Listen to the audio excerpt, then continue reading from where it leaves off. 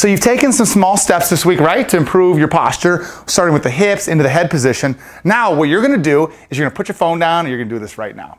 This is a Cuban press invented by the Cubans back in 1956. Now, what you're gonna do first to get yourself in the right position, get against a wall and do it right now. Get against the wall, put your heels against the wall, push your hips against the wall, shoulders, chin. That's gonna get you in the right alignment. Now, step away from that wall, and you don't need to turn sideways like this. We're gonna do this for the film purpose. Actually, no, we're not. We're gonna go this way. Now, what you're gonna do is pinch your shoulder blades together. But keep that core braced. Now, from that position, the next thing you're gonna do is bring your arms up. There. I'm just gonna do it, and then you guys can... That's what you're gonna do. You're gonna bring this up, but you're not gonna let your shoulders shrug. You're gonna bring it up, and you're...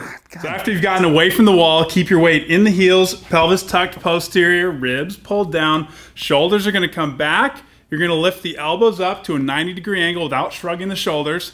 Rotate the arms, keep the shoulders down. As you press them, you should feel a burn through the mid-back. Now you're gonna go the exact opposite, rotating down.